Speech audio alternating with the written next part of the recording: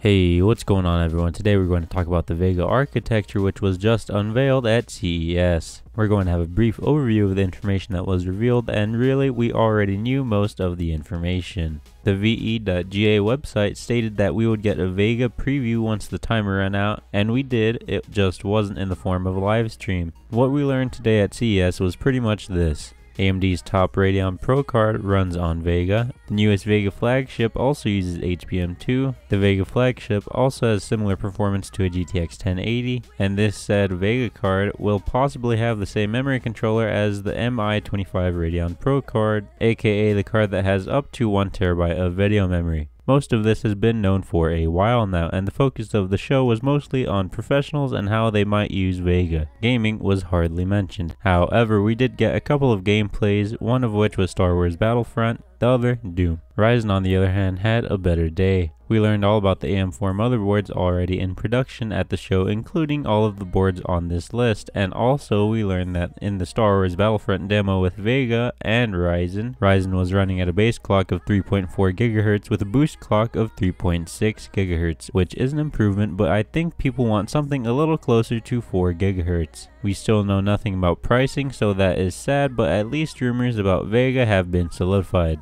Well, thanks to everyone for watching the video. Make sure you check out some of my other videos to catch up on Vega, Zen, or KB Lake news. Subscribe and like this video to show your support, and again, thanks for watching. Have a great day.